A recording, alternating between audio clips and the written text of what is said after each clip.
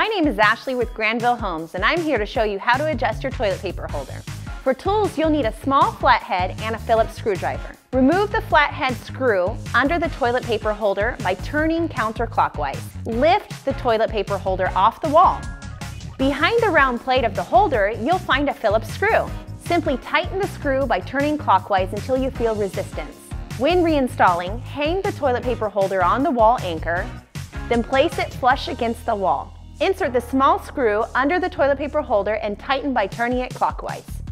If you have any other concerns or questions, please contact the customer care department.